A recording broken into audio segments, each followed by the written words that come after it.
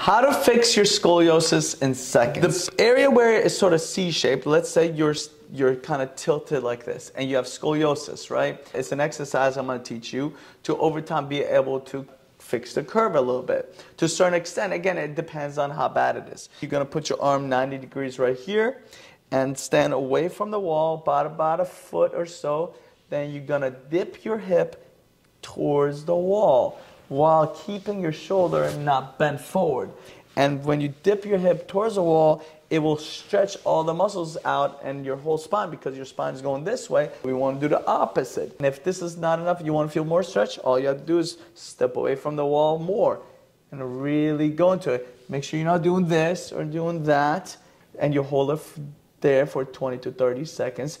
And you can do that a few times a day for the next few months, and over time you will see that it will help with your back pain, because a lot of people, if they have scoliosis, they have a lot of back pain. You do that 2 to 3 times a day, hold it for 10 to 20, 30 seconds, and as you do that over time, you'll notice that your back straightens up a little bit more, you have less low back pain, and it will help you a lot. Hope that helped. Till next time.